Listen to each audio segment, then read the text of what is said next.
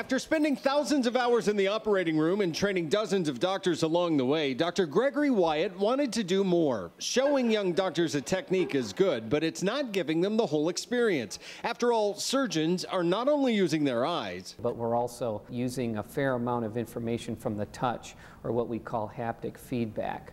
And that's a very important aspect of what we use as far as our senses are concerned in surgery.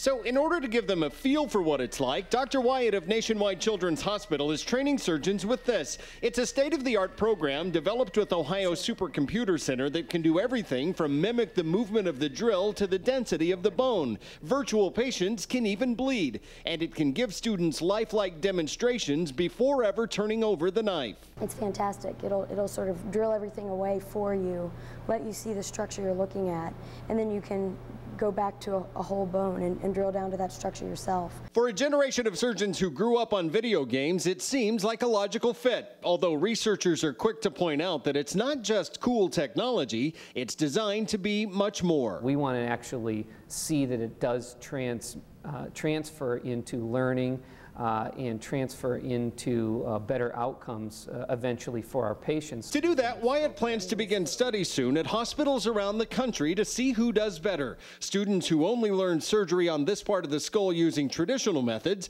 or those who also make use of technology so many of them grew up with. At Nationwide Children's Hospital, this is Clark Powell reporting. It's a little bit pinker up here.